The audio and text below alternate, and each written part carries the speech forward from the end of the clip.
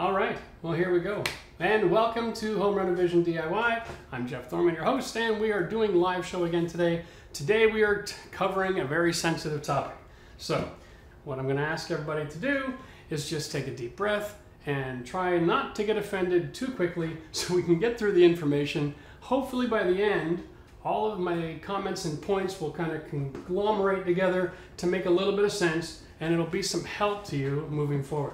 So today, of course, we are talking about hiring a contractor. I know this is a DIY channel, but the reality is there are just some things you can't DIY, right? You're gonna have to call somebody for help at some point. And so today on the channel, we are going to be discussing the sensitive topic of how to find a contractor, how to get a good one, and how to get into a good contract, how to manage it so you can have a successful renovation. That's a lot. So we're gonna really dumb it down and go with simple points. And we're going to try to get rid of a little bit of mystery here so that everybody can be on the same playing field when you're going into a contract. Now, we've had a little technical difficulty even getting started today. I'm going to have trouble reading your comments, so my son Matt is here, and he's going to be asking me the questions that he sees on the screen, because honestly, this phone thing is not going to work. I am too blind to see this. Really? All right, so let's go. Before we get going really heavily into this, I'm going to just do a little bit of background information on contractors and who they are and what they are, because there are really three types that I like to classify. Okay, there's the guy with the truck. That's classic, and you can find him anywhere. They're available on Kijiji, different websites with different lists, right? And you can find a guy with a truck, referral from a friend. You can see him parked at the Home Depot and he's got his phone number on a magnet on the side of the door. Generally speaking, the guy with the truck is a great handyman, and these are guys that you can call to do small tasks that are just physically outside of your toolbox if you're getting older or have disability issues, or you have fear of heights. You know, these are the guys you get up on the ladder for you. Sometimes these guys can even be skilled trades who are just working alone. And that is where they cross into what I have the next category of the crew. A crew is a guy with a truck who's hired somebody, maybe two guys, and he's got enough of a reputation that he has enough work lined up. That's important, that he has employees, okay? Now there's one of the keys right there that you can flag. If a guy has got people that are working for him, he probably has enough work to keep them busy. That work is coming from somewhere. Whether or not it's coming from referral business or not is something you need to worry about, and we'll get into those checklists later. But a guy with a crew is the next level of business, and he's not really a business in a lot of cases, he's him. One of the rules in business is if you can't sell it to somebody else, it's not really a business, okay? It's an individual who's hired staff. So you got to think about that, because in the world of contracting, if you get into bigger and bigger contracts, these small crews, in a lot of cases, aren't big enough to handle the responsibility and the liability if things go horribly wrong. And so you don't want to invest with a small crew when you're doing a major project unless you're really comfortable letting them do the work. Next category we want to talk about is the business. This is the real deal, okay? This is a company, and in my experience in the world today, in North America, if you have a business and you don't have 20 people working for you, you're in a really difficult niche. You're just big enough that you've got all the stress and headaches and you're working 80 to 100 hours a week to run your company, but you're not big enough yet that you can walk away from it and it'll run on its own. Now, we have that guy with the truck, the crew, and then the big business.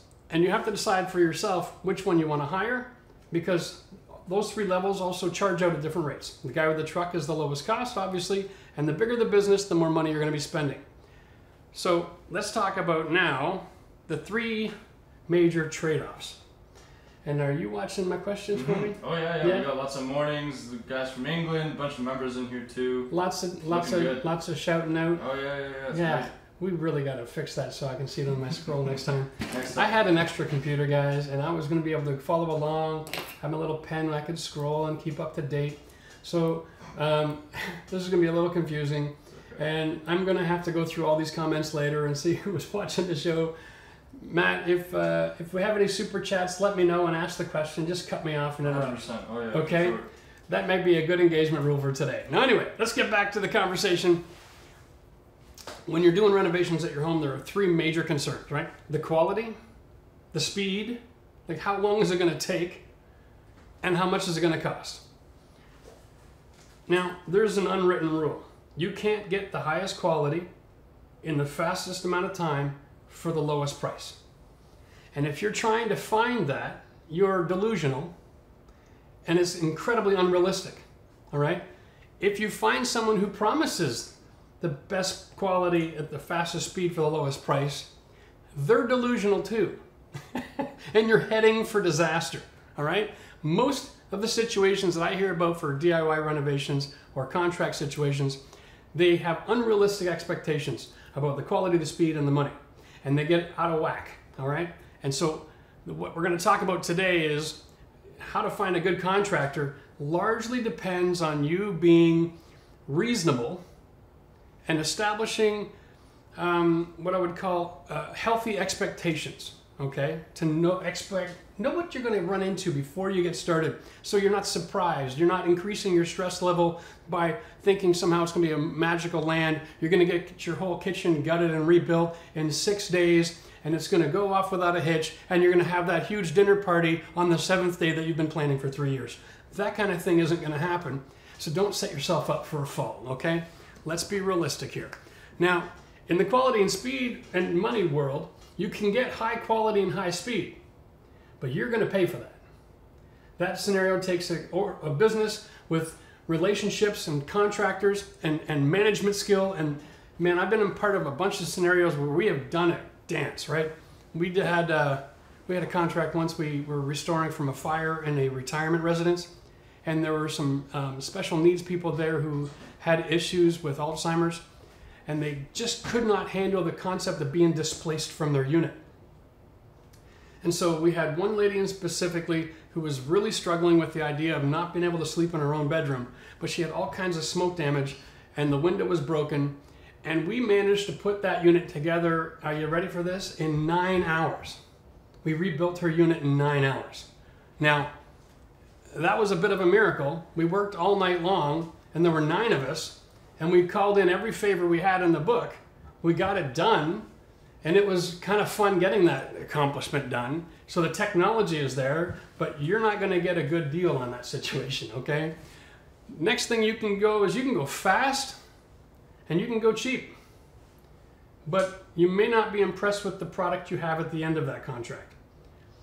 If you enter into a contract with somebody and they're going to be quick and cheap, you have to manage your expectation here. It's going to look like you did it yourself and you don't own tools, all right? So try to avoid those situations.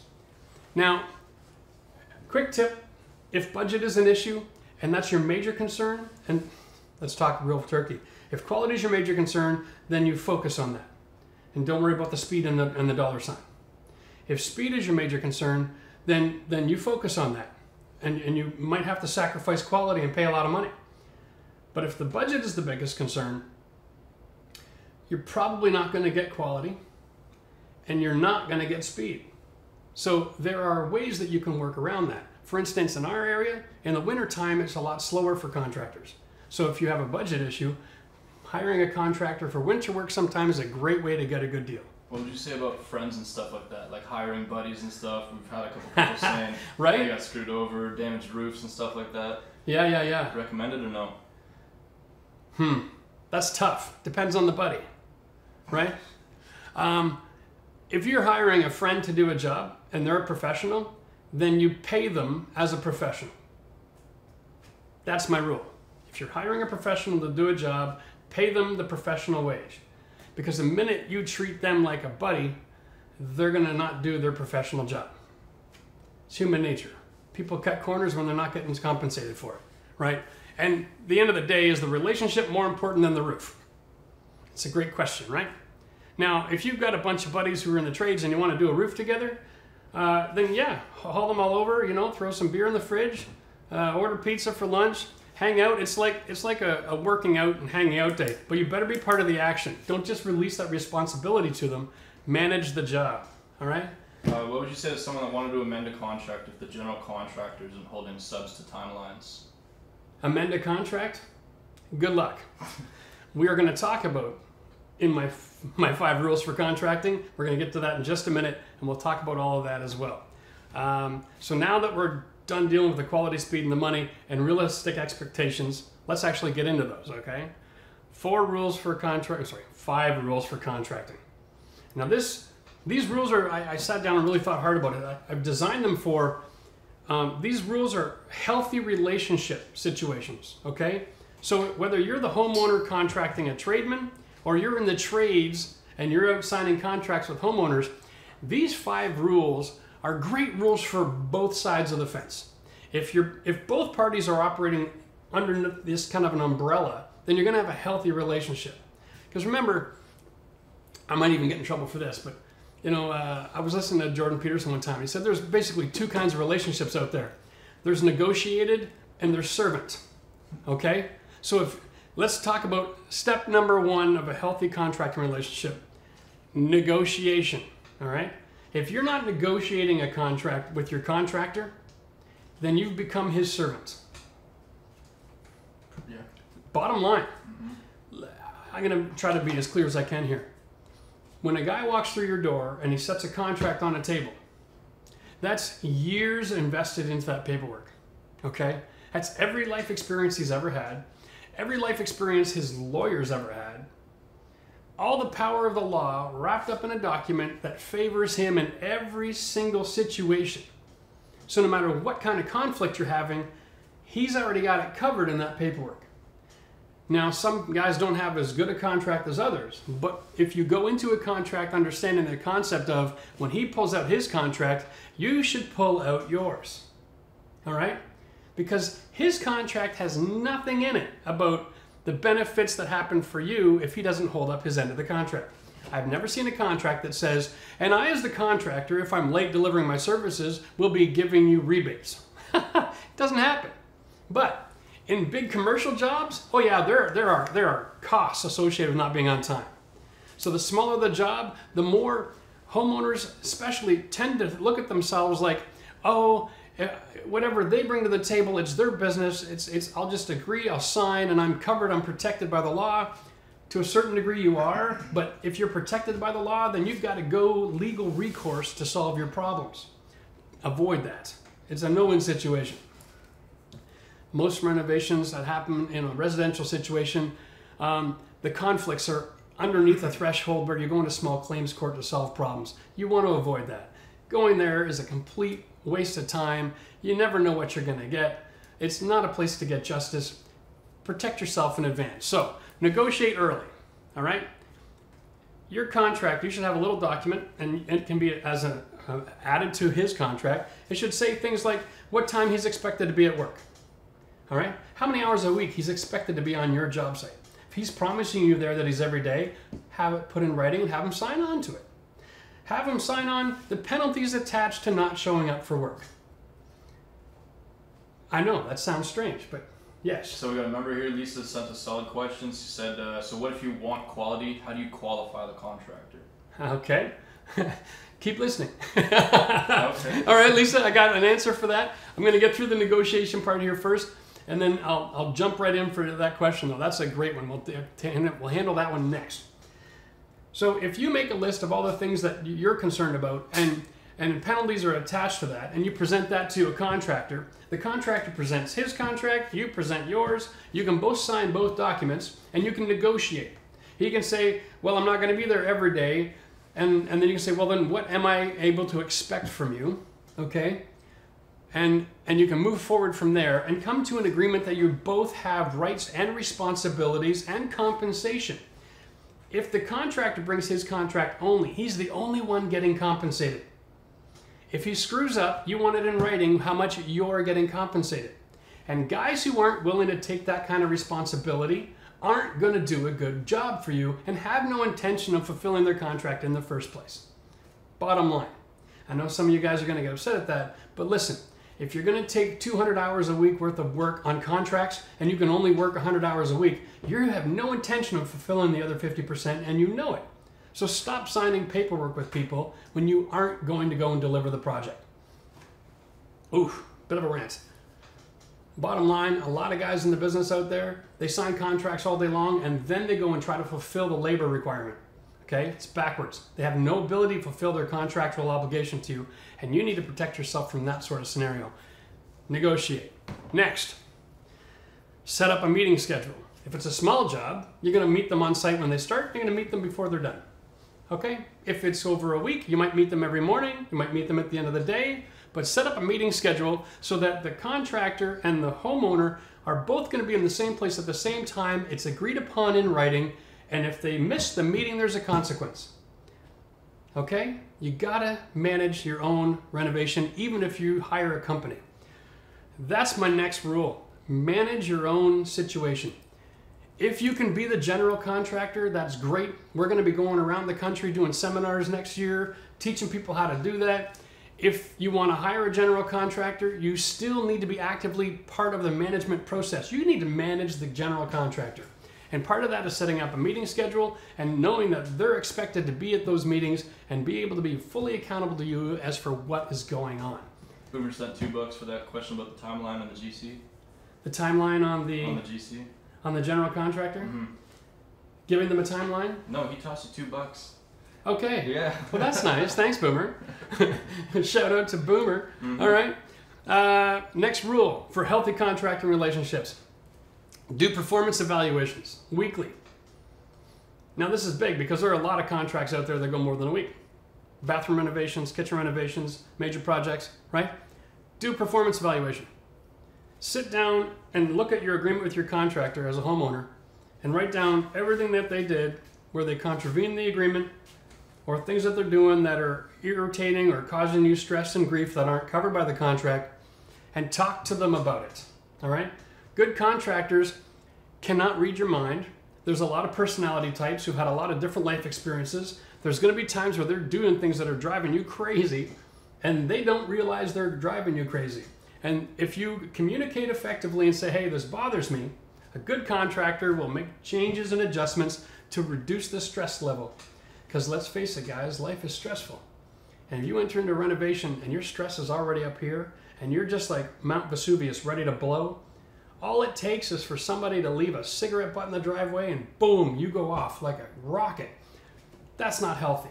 So manage your own expectations and your own stress, set a performance evaluation, and what you do in this little weekly meeting is you sit down and you go, here's a list of all of the things. We're having issues, but I'm not going to get stressed out about the issues because I entered into it with an agreement and there's consequences for these issues.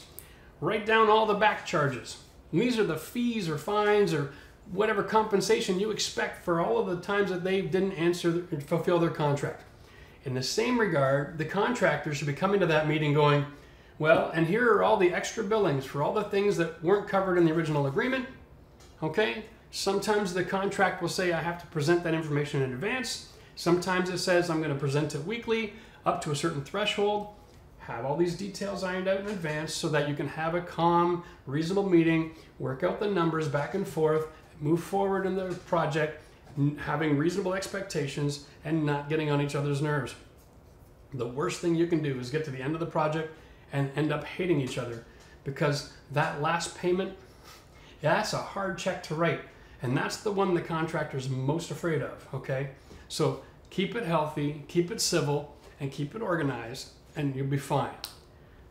You want to jump in there with anything? Yeah, sure. Archives, we got another question. This is a guy that said he's got a buddy that did a portrait job or something like that. He said he's got limited contractors in the area. He's starting a major project. He's planning on being on the job site every day. Mixed reviews on this contractor like he had his buddy before. Mm-hmm. He's really nervous. Do you have any advice for him? The reason I'm giving these advice on contracting, and I'll be honest with you, I think the vast majority, like overwhelming majority of guys that are in the trades or are in business are there because they want to do a good job. They want to deliver a good product and they want to get paid for their services. They're taking a risk showing up that at the end of the job they're going to get that last check. And I think anybody who's willing to take a risk that at the end of a project they're going to get the last check is going to invest the time and energy it takes to do the job to get paid. All right? You can sniff out a scoundrel easily enough after the project starts, and you don't have to put a whole lot of money on the table to get started. A good contractor always will get paid afterwards, all right? So don't be concerned about that scenario. What was that question again one more time? I feel like I'm bunny trailing. Basically, he's just nervous about... nervous about mixed reviews. Yeah, all right. Contractors. Mixed reviews happen because people don't have healthy contractual arrangements, okay? Mixed reviews happen when a homeowner hires somebody and they have unreal expectations. They want it fast, cheap, and perfect. And then they get mad, they make a review. There's a lot of mixed reviews out there. The only thing this world doesn't have yet is a review site for contractors to review the homeowner, because if that happened, there'd be a lot of homeowners who'd be blacklisted from ever hiring anybody. Just saying. Now, all the contractors just said high five, amen, and whatever. What? Yeah? Finish your sentence. No, amen was good, yeah. Right. Talk about the percentage giving up front or throughout the process. Okay. Of the contract. There's some basic rules with that. The more you release to other people to manage a project for you, the more money you've got to give them. Okay? If you're managing your own job, you're buying your own product, you don't have to give the contractors a dime. There's a lot of contractors out there who don't get paid until a project is complete, period, on commercial sites. That's normal. There's a lot of contractors out there who want a little security because the contract isn't really enforced until there's been a deposit. 10% is very normal, all right? If they're buying materials for you, then you've got to give them additional funds for those materials. Don't expect them to invest their money on your job. You're financing your own operation.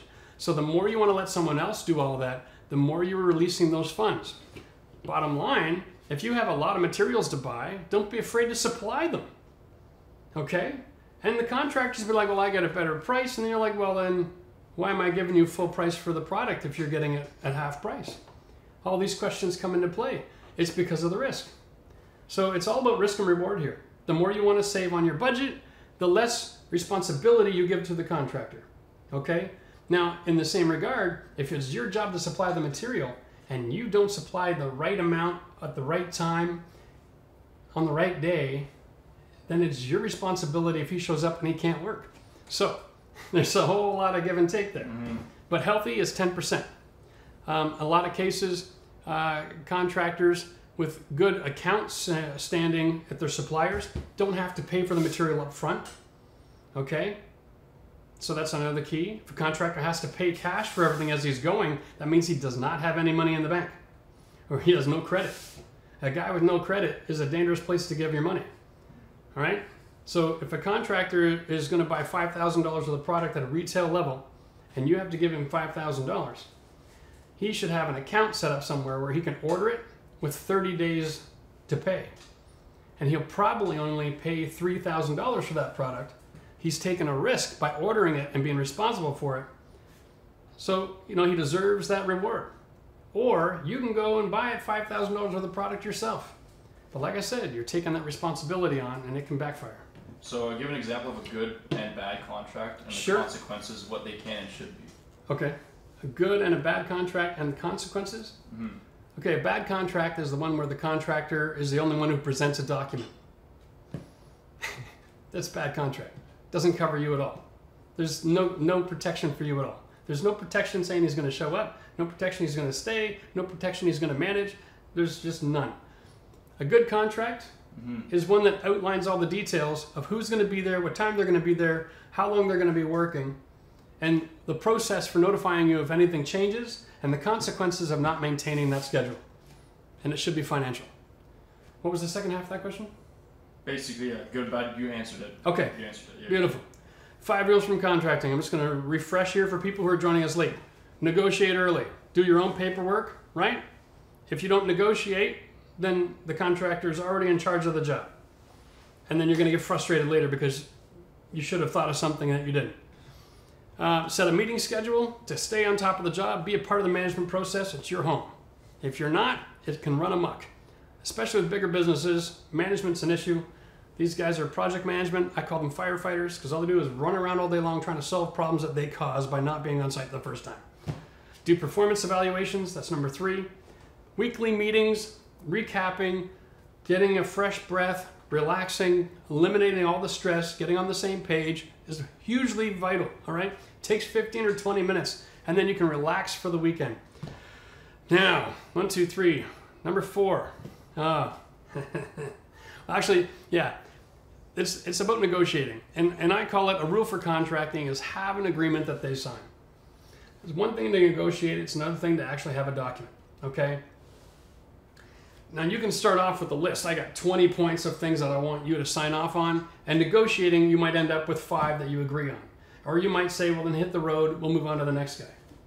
Yeah. Boomer sent another $2, said awesome job explaining. And someone had a question, would you recommend building a new house and managing the project yourself, or get a company to do it? What advice would you give to someone managing the project on their own for the first time? For the first time? And they're buying a house. Okay, so, wow. Advice for someone who wants to manage building a home for the first time. Can I just talk real turkey here? If it's your first time building a house, all the contractors that you hire to do the work are going to sniff that out. Okay? And they are taking you to the bank. You are not going to know your processes well enough. You're not going to hire people to show up on the right day in the right order to do the right job. And they're going to come back and say, well, this isn't ready. I got to leave now. I'm charging you for the wasted time. You're going to have a lot of extra wasted costs. What I would suggest is take a course on construction technology. Understand the 13 major stages and which one comes first to 13. Know how to manage them. Absorb yourself in information like we're giving on the channel.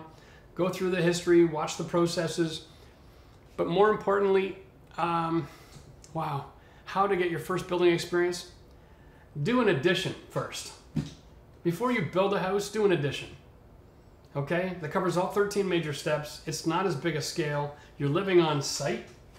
That would be my goal. If I was gonna build my first house and I wanted to manage it, that's a real cowboy move. You hire a company, you're losing 30% of the value off the top, but at least you can bring your paperwork in and say, here, I'm holding you accountable. A lot of guys want to a lot of people want to build their own house, Matt, because they see the money that's going out and they're thinking, I can save money. The problem with that is they don't see all the ways that they can lose money doing it too. Yeah. All right? And in the long run, in a lot of cases, you're going to be very disappointed with the result or the budget. So make sure that you're negotiating properly. Make sure that when you hire a contractor, you are really tightening the screws to them, okay? You want to make them sign that paperwork almost under duress, right? You want them to hurt saying, yeah, I'll do it. Because then you know you got them at the price they're going to be working for everybody else around in town for. Yeah. So let's say hypothetically, you want to buy a house, but you don't want to go that far because of lack of experience, so you do the addition. What are the 13 major stages that you're talking about? What are you referring to? That's another video. It starts with excavating and pouring a foundation, all right?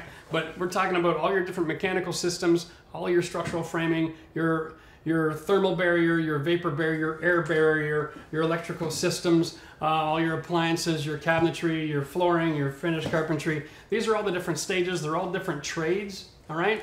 We'll go into all of those details at a later date. That'll be another video, but 1 second. I want to get into my 5th rule for having a healthy contracting relationship. I also want to watch the time, if you can let me know. We've got 25 minutes. Okay, so we're going to have lots of time for Q&A. I'm going to wrap up the details in just a few minutes, and then we'll jump into it. Okay, number 5, the biggest rule, and this is the most important, all right? And this never happens nowadays, and I'm going to tell you why we have so many problems with contractor relationships and homeowners. The number 5 rule is you have to take the time to drive to the contractor's previous job sites, the referrals, and go and look at the work, okay? My biggest rule. I don't care if the contractor and you don't even speak the same language, okay? If you only speak English and your contractor is Hindi, you could have a great guy standing in front of you. All you need is to go see his work or her work. I got to be careful. I'm not being exclusive here. You're okay. I'm a mankind kind of a man, right? Here's the deal. When you go look at somebody's work, and you'll see this for everybody, a contractor can have a great review from a client online. Oh, the guy was amazing. It's the best job I ever had. Go look at the work. Sometimes you'll look at it and go, holy crap, that homeowner has a different expectation in quality than I do. All right? Like, all right? You assuming when you're reading a review that everybody has the same expectation as a finished project, and that is totally not true. All right? Everybody values quality, speed, and dollars differently. And so a homeowner might be off the charts happy with a guy. Maybe it's because when the guy came to do the work at the house, he played with the dog for 5 minutes every morning. The homeowner loves their dog so much, they're half blind, they can't really see the finishes, but he was so nice to my dog. Best contractor ever. Okay? You don't know what's motivating that review. In the same regard, the guy could have done an amazing job, had a problem in his family life and had to go to the hospital a couple of times a week over the course of a month, and all you did was get mad that he wasn't there when you came home from lunch, right? And you got ticked off that it took a week longer to finish the project than it would have otherwise, but he did it for the right price and he did an amazing job, and you're still ticked at him and you give him a 3 out of 5 or a 5 out of 10 rating. You don't know where it comes from. Go look at the work, all right? Talk to the people that own the home. And if you're a contractor, stop giving phone numbers. Give addresses. If your clients won't let people come over and look at your work, they're not actually happy with it. All right?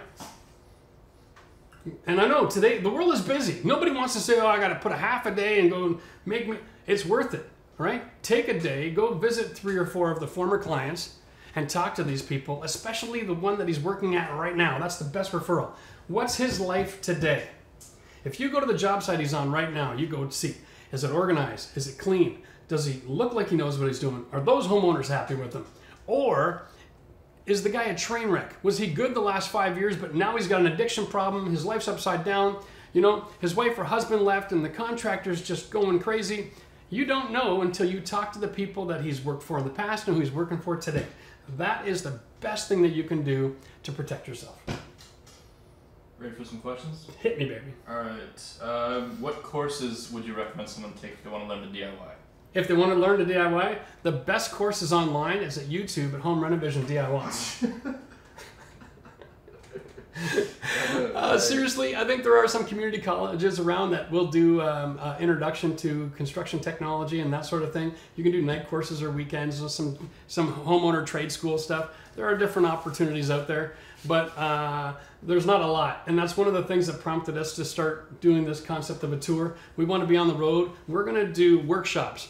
And we're lining up right now. I was just on the phone the other day with a company, and they're going to be supplying tools for us to do workshops, okay? We can actually use the tools and try them out, learn the differences and how to effectively use these things, so then you can decide if that's an investment that you want to make in your homeowner experience. Or, because like when you watch our videos, I do a lot of these things with 3 or 4 tools. I try to do that on purpose so you don't have to invest a lot of money to get a project done.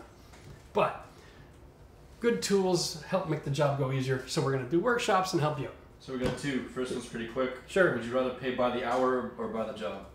Personally? Mm-hmm. Wow.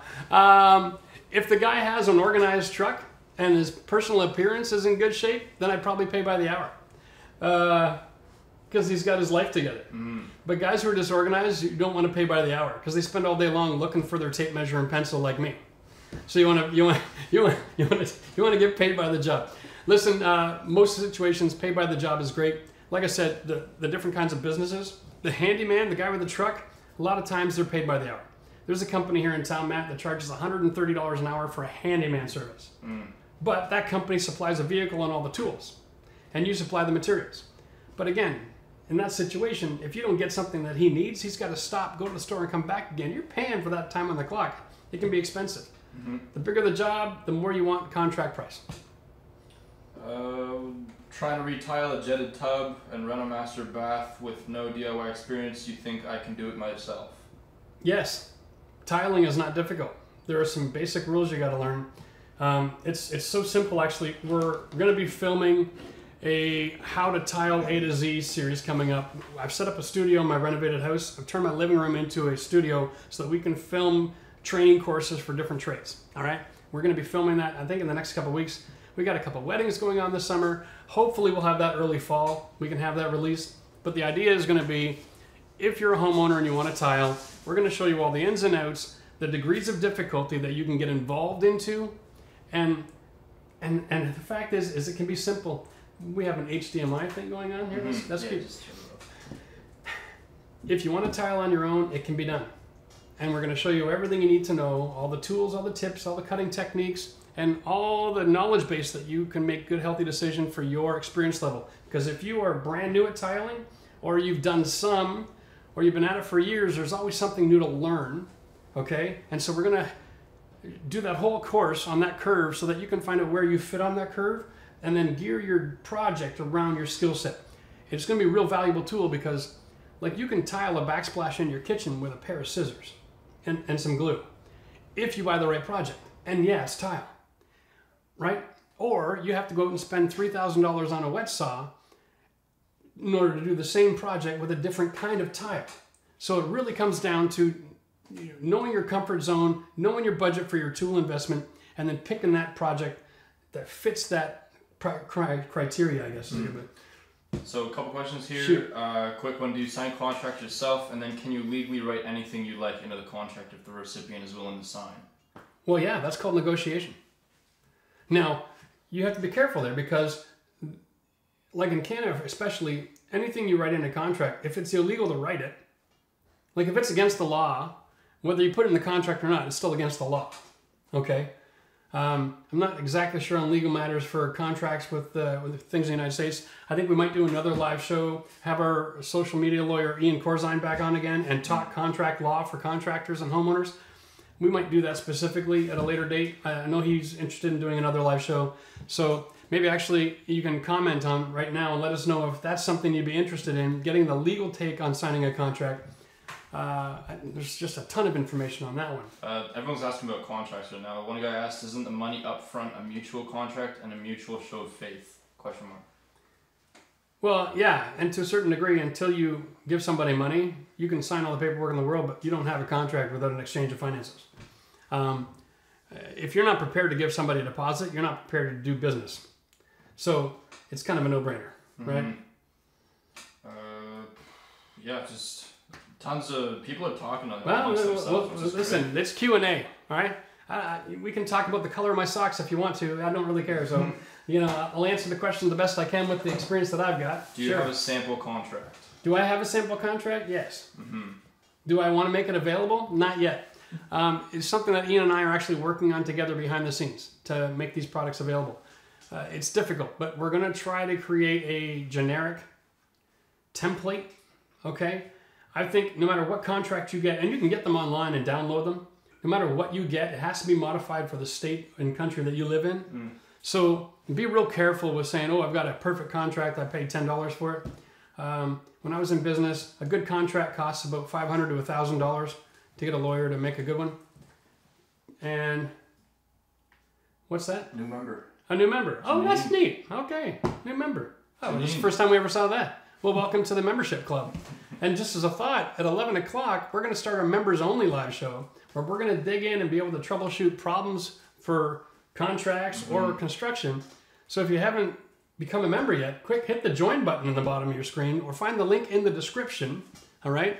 And sign up real quick so you can be part of that 11 o'clock. We'll call it 11:05 because we're going to want to take a quick little break. Yeah. Felipe is wondering if it's cool to run a new gas line from the meter to your stove yourself. From the meter to the stove yourself. Is it cool? Here's a great rule of thumb. If you're not sure if it's a good idea to touch something that can blow up your house, then don't touch it. It means you don't have the experience to do it safely. You got another new member. I don't even touch my own gas lines, Felipe. There's a time and a place to save money, but that's a great place to be a general contractor. Call up a gas guy, hire him by the hour. He'll be able to put that connection together for you in like 60 minutes. $200 and it's done, and you're not going to blow up. So, another new member. Welcome, Julie. Julia? Julia. Welcome, Julia. Thanks for joining the crew today. That's two. That's all. Well, there you go. This is burning up. Best way to regrade a home. To regrade a home. Okay, we must be talking about the property around a house. Regrade your home. Well, there's two reasons you're going to be regrading. One is you live on a hill, and over the years, soil erosion has created a situation where every time it rains right into the wall. Regrading can be digging a trench, putting in French drains. It can also be sometimes you get a new house, and when they built the house, they backfill around the foundation, and they don't pack as they do it. It's a really sloppy process.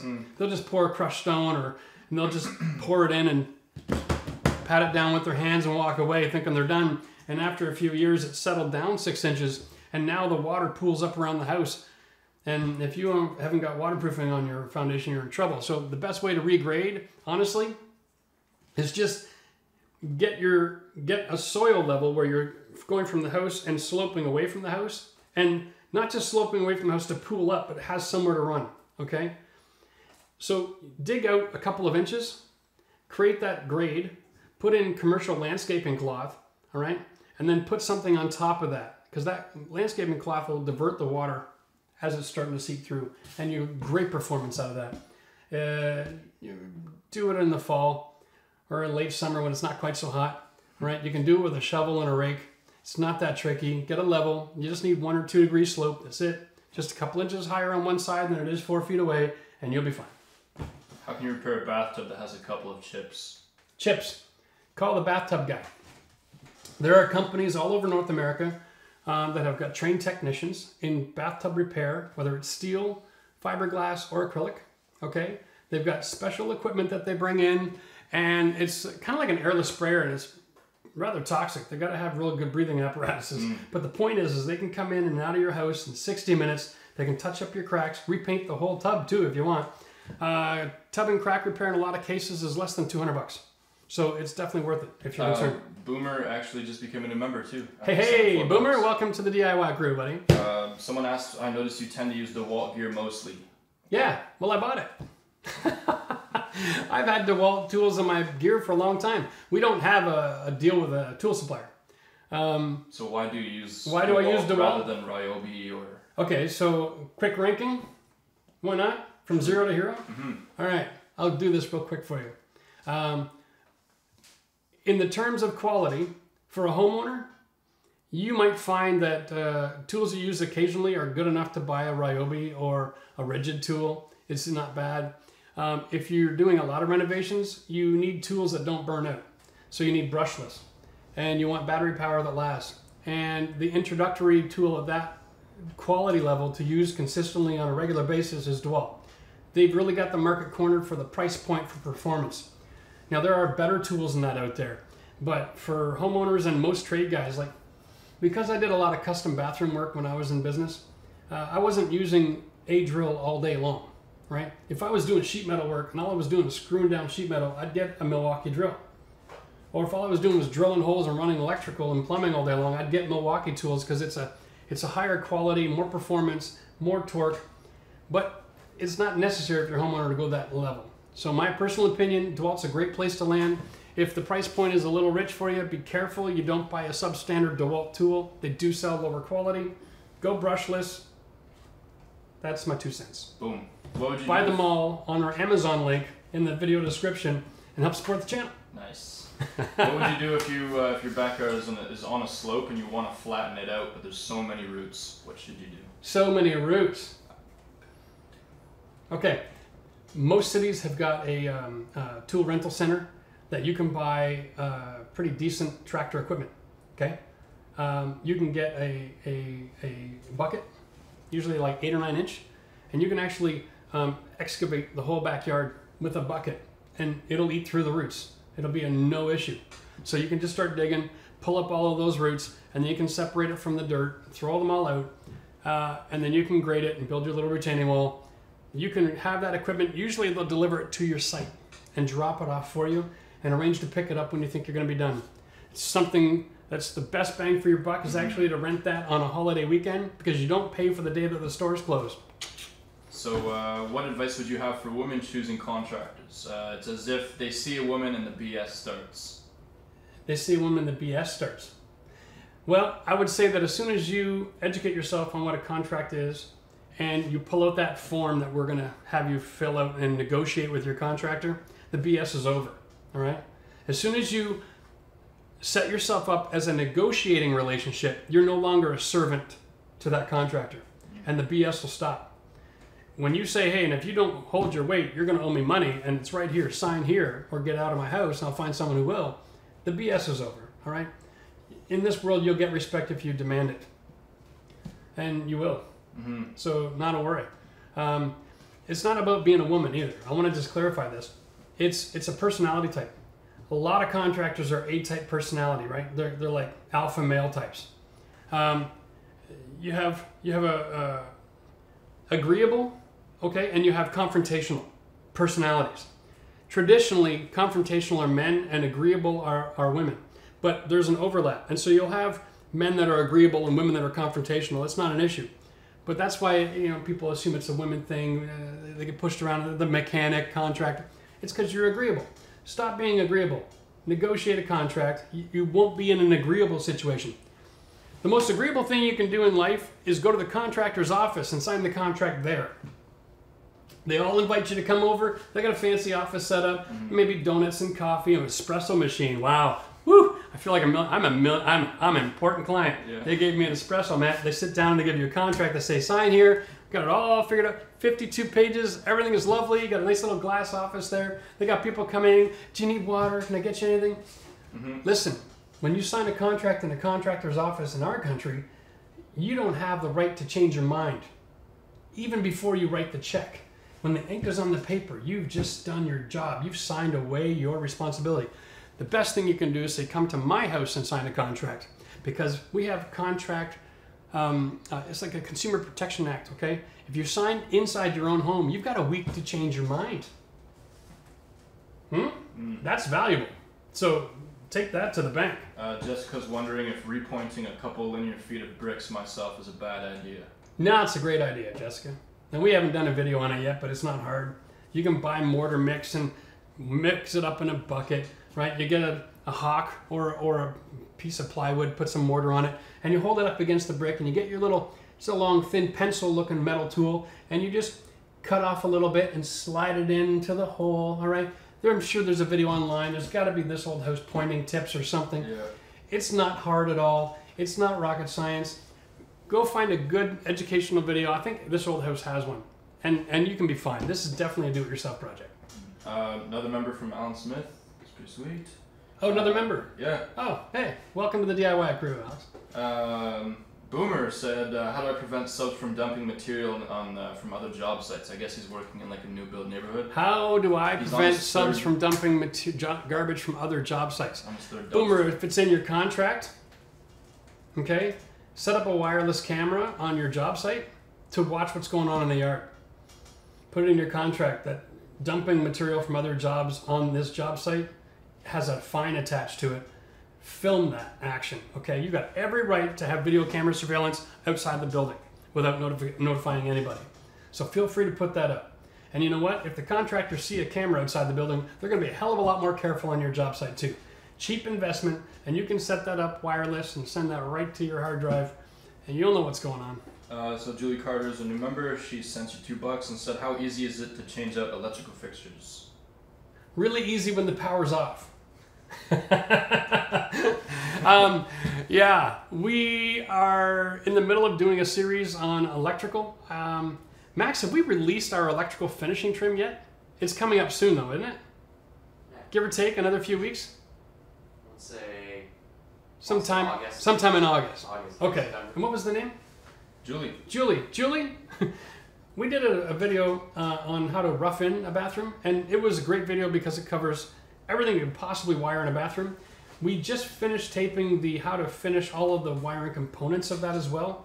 So if you wait a few weeks, that video will come out. It shows plugs, lights, switches, dimmers, pot lights. It shows how to wire everything, every step. And all you got to do is turn off the power. There's a special tool you can use to test to make sure it's off. So sometimes the label on the breaker panel isn't right.